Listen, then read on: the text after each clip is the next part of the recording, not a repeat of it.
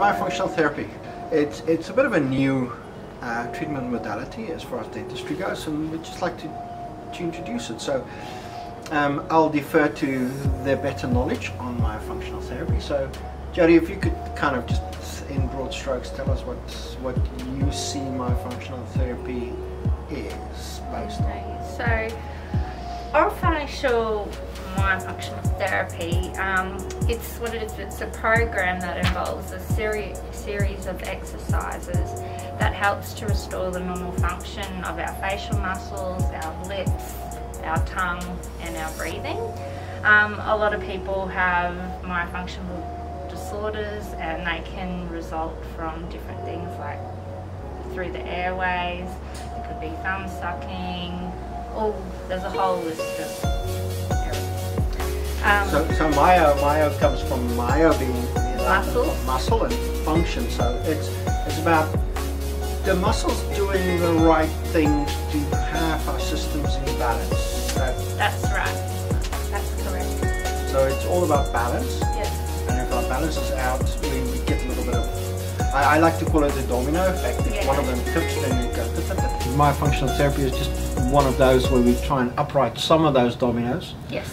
And combine in the holistic world that we live in some of the other modalities in there to help with the rest of the dominoes. Yes. So and one of it is the airway, and I think that's kind of very important because one of the treatment modalities for instance snoring and sleep apnea is strengthening the muscles. Yes. So humming and like the didgeridoo and some tongue exercises all strengthen the structure here and will help significantly, and the studies will come out quite positive on that, will help significantly for the airways to function better, the more muscle strength is built up. Yep. So that's just one aspect of myofunctional therapy. So the others are aberrant movements like swallowing incorrectly with tongue thrusting. Tongue thrust, helping teach people who've had say a tongue tie and teaching them how to use their tongue properly. A lot of the time they've had so much restriction throughout their lives that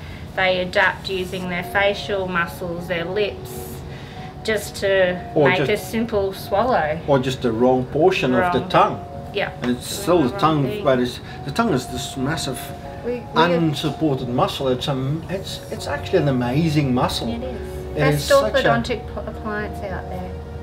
Absolutely, and the best retentive orthodontic appliance out there. So. We do a lot of work with particularly kids who've had upper airway obstructions, who've been mouth breathing a lot of the time.